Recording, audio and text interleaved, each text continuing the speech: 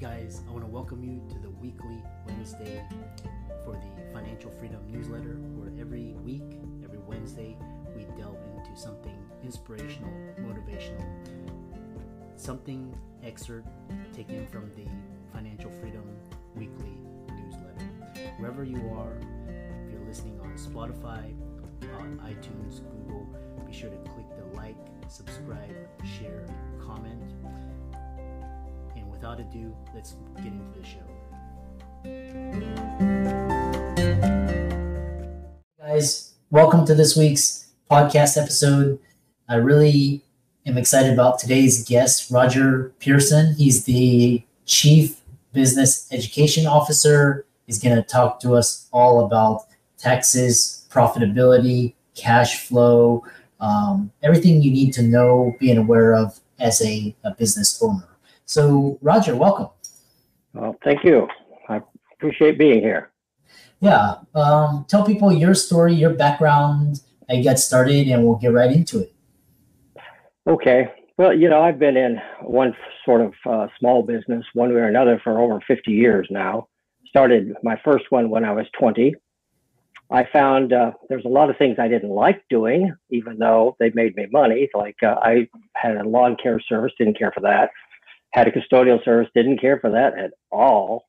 So I've just kind of meandered around trying to find what I wanted, because I wanted to originally be a teacher. When I was in high school, I was going to be a teacher. I actually started going to college for that and found out that I couldn't deal with the politics of the school systems. So I became a teacher in the business world instead, for companies. I've taught for IBM and companies like that for a while. But in the 90s, I was downsized out of 3 management positions, because 90s were the decade of downsizing. A lot of people probably don't remember that anymore, but it was. And so I didn't know what the hell I wanted to do at that point. And somebody says, why don't you go take this tax class? You can do something part-time while you're waiting to decide what you want to do. That's what I did. And I found that I love doing it. So here, 23 years later, I'm still doing it. And I love, and since I have a business background, I love helping small businesses and educating them. Yeah, and I love this idea of, what I love is people love teaching and educating, and people love helping others. And there's now, you don't have to go to specific industries. You can do it on your own. One thing you talk about is in your business education is keeping more of your small business profits in your pocket. How do you go about doing that? Well, the biggest problem that I found is they don't really teach you how to run a business in school anymore. In fact, they never really have. At one point, they actually, back in the dark ages, they taught you how to keep a checkbook, but that was about it. And so, I like so many others, I had to learn the hard way. And like so many first-time business owners that come in to see me at tax time, they have a lot of shocks to their system, because starting out, you really don't know anything. I've even had business majors from college in some of my classes, and they don't teach them the basics of small business in college. Even they ask the professors about this stuff, and anyway, I was told that they tell them, well, you have to go learn that someplace else, and that was a total shock to me. So since I enjoy doing this stuff, I decided to start putting together resources for small businesses so I can teach them that. Because there's 3 basic things you need to know if you're going to build a solid foundation under your business. And the first one is you need to be aware of all the different legal formats and how they protect you and don't protect you. All right. You need to know how to organize your paperwork. And that's one of the biggest problems I see with small business people, especially starting right out, is having to teach them just how to organize their paperwork and how to keep it to give themselves the best advantage. Okay. And the third, of course, is taxation for each of the legal formats, and how you could use the tax laws to actually save you money. I mean, you can use the same tax laws that the big boys do, and there's no reason why you can't. It's just you have to know what they are, or you have to know what they are enough to hire the right person to take care of it for you. Yeah. Yeah, it's not about. And one thing is what's interesting is you hear this issue with business owners all the time. Is like at the end of the year, it's like, oh, our business was profitable, but then they don't have enough money to pay their bills or their taxes. They get this big tax bill. So talk about this difference between cash flow and profitability. Well, cash flow is basically just the money you got coming in and the money you're going out. The biggest problem most people have, they don't know there's more going out than coming in, and they don't realize it until they have to sit down at the end of the year and do their taxes. Building a proper foundation under your business, of course, means that you do know what your net profit is at any one time during the year if you have it set up properly, and that's the ultimate goal. Yeah, I love this idea. There's this really profit first, and it's basically talking about this idea between cash flow and profitability, and basically allocating buckets for different things and paying yourself first, having a allocation for taxes and expenses, and which is really really crucial. And again, we also talk about this protecting your business profits from the IRS. Again, this is not professional advice. We're just educating, and we're not advocating. We want you to save money on taxes legally. So talk about that. Well, most people, when they're just starting out, especially for the first time, they'll start out as a sole proprietorship. They're a single owner. They just have a small business. And what they don't realize, because they haven't educated themselves or hadn't had the opportunity to find the education, is that you can owe up to 50% of your profits in taxes. And after you pay that, you don't have any profit left, basically. Yeah. And that's the biggest shock to a lot of people.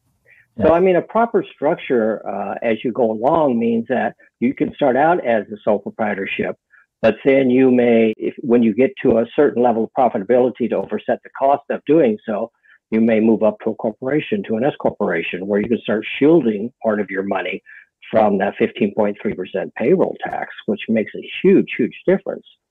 I had one client this year that they owed a $6,500 tax bill on this because they became at-home chef, one of these private chefs, and was very successful at it.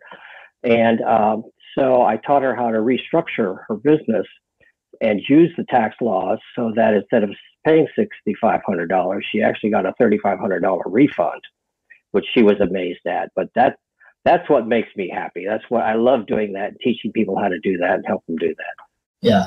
It's almost like as an employee, if you're an active earner, like a W-2, basically you make whatever you're taxed first, then you can spend or invest, whatever. But if you're a business owner, you can spend first, and then, there's legitimate legal deductions. And then what's left over, you pay taxes on, which is kind of, once you see that, it's like, it's like your aha moment. Yeah. Yeah, it's a real big aha moment for a lot of people, and it's the same thing for partnerships, where they have to pay their own payroll taxes. And so people are so used when they're W-2, well, it's all taken care of for them. So when first time they have to do it for themselves, it's a real shock. Yeah, it's interesting. And talk about this idea of what type of income is the highest tax, because, for example, a lot of the audience on this podcast are physicians. They're W-2, and that's one of the most highest tax forms of income that you can get. While you can, if you're investment or dividend or royalty, talk about the tax difference. W-2s, you W-2 yourself if you're involved in an S corporation, a C corporation or S corporation. If you're in a partnership, and a lot of physicians are in partnerships, I think the majority of physicians actually are in partnerships, and they're not allowed to W-2 themselves, although I've had a few try. And so it's a big difference tax-wise. Everything flows down and taxes are paid at the personal level. When you have a partnership on a S corporation, for instance, you do W-2 yourself, and your payroll taxes are taken out of that. The rest of the profits come down, distributions that you take come down as investment income, and it's not subject to the 15.3%, which can make a huge difference. So there's definitely a lot of tax structures you can get into based on the various legal formats that you have. Yeah, definitely consult a tax advisor, tax professional. These are just so you understand the lingo, the terminology, but don't do it by yourself. Don't go on the legal Zoom and mess everything up.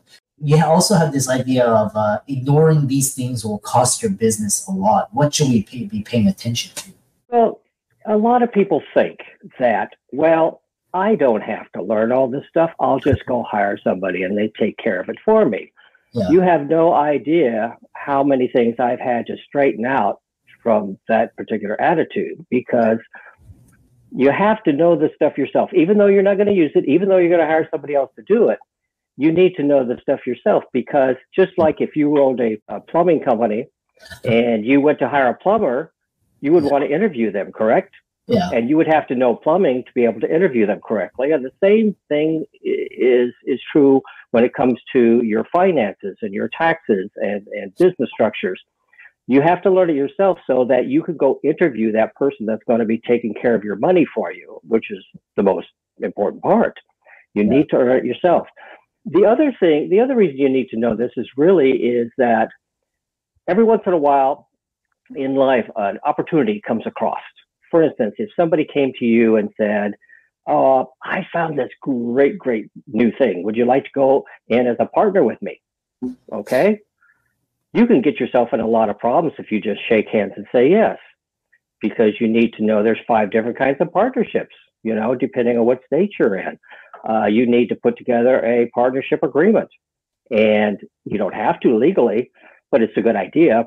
A partnership agreement is like a prenup. You put in writing what happens if you start arguing and you want to split up and things like that. But if you've gone and you've pre-educated yourself to all these different kinds of formats, all the different kinds of opportunities out there, when something arises, an opportunity arises, you're going to know exactly the direction you need to go, or who you need, or what you need to talk to somebody about.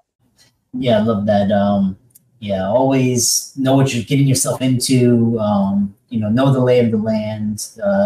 It's really important. Do your due diligence. All of these things. The other, and also, so that you understand, people aren't conning you or BSing you. What's quite interesting is that you have this experience and expertise. If people are interested in working with you, what business owners need to know, the information you offer, what kind of services you provide, etc. When I first was thinking about this, and after about a decade of doing it, I saw people coming in and, they'd ask, well, where can I learn all of this? And there's really, it's all out there. I mean, the internet's got everything, but how do you put it all together in a cohesive format that's easy to understand? So I started out by building my corporate website, seagulltechnologies.com, and I put a lot of free classes and things out there, and they're still there. But as time went along, I said, well, something needed more in depth. So I got into online course creation. I actually created an online course that teaches you all the pluses and minuses of all the legal formats, how to organize yourself, how to keep your paper, what type of paperwork you need to keep, and then what the tax consequences are for choosing each type of legal format, and what paperwork you need to keep for those different things. And so I put that all together, and it's out there. And it also comes with private consulting. All of my online courses come with that. And then for somebody that just needs to sit and talk to somebody, or like a little mentoring or something, I also offer consulting, just plain old consulting. Yeah, I love that. And what's the difference between, what you do and versus a CFP, financial planner? Talk more about that. Because I'm an IRS Enrolled Agent. An IRS Enrolled Agent in the tax world is like the PhD of the tax world, because we can represent people before the IRS, such as like at audits and things. I always tell when I represent somebody with an audit, I tell them, don't show up, because you're going to say something that's going to get yourself into trouble. I know what to say and what I don't know. But the thing about it is, CPAs can represent you, lawyers can represent you, and they should if it's a criminal matter. They're by default, they can represent people before the IRS. And enrolled agent is the only representative that you can get that actually had to earn his credentials by taking tax classes and become an expert on tax law.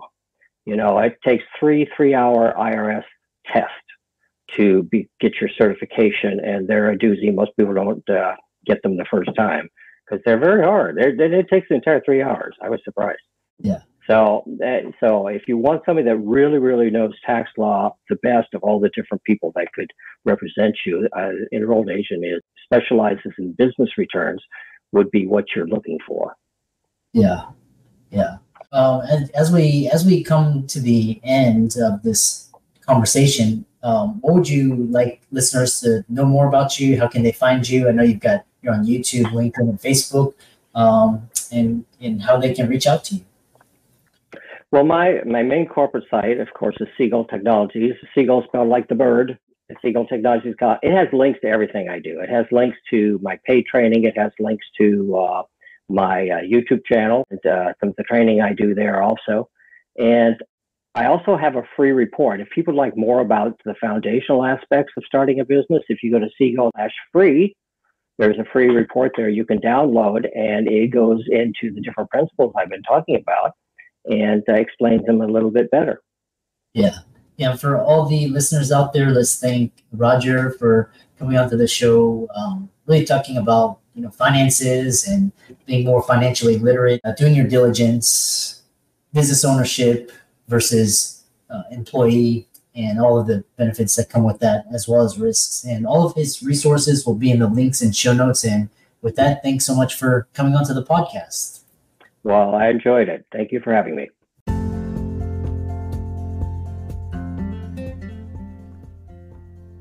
I hope you really enjoyed that wonderful, inspirational, motivational piece. Again, wherever you are listening, if you liked it, be sure to like, comment, share, subscribe. We're on everywhere: Spotify, iTunes, Google, Amazon, Audible. And without much ado, be sure to thank this show's sponsors, and we'll see you next week.